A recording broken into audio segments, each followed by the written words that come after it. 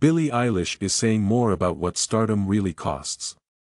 The 22-year-old singer of Lunch claims that after becoming well-known at the age of 14, she lost all of my friends.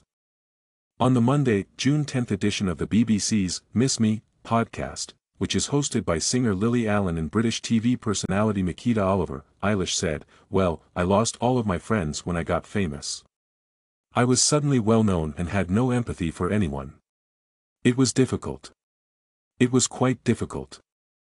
The Grammy winner claimed that once she became well-known in 2016 with the song Ocean Eyes, only one person, her best friend Zoe, remained by her side. By the time Eilish became 20, most of the people in her life were her employees. "When I turned 20 years old, I recalled glancing across the room and seeing just the folks I worked with. And they're all at least 15 years older than me," the singer reminisced. When one of her colleagues quit and stopped talking to her, Eilish claimed she struggled. "It was the worst thing I had ever experienced. And I had the realization, oh wait, this is a job," as a result. "They would never see me again if they departed," she continued. Due of her prior friendship setbacks, the "what was I made for" singer finds it hard to maintain friendships with the individuals she works with. She said, "I have a lot of abandonment issues and I'm really freaked out by loss."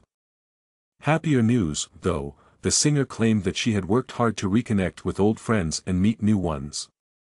She remarked, "I reconnected with a bunch of old friends exactly a year ago, and now I have so many friends. I now have a team. I could cry about it, really. It's the best thing I've ever experienced." The singer continued, stating that she was blown away by emotion when she and her friends attended a Coachella party recently. "Guys, it's been so long since I had friends, and I just love you guys so much," I exclaimed. I sobbed. "And the reason for that is that I genuinely have friendship again," the Oscar winner remarked.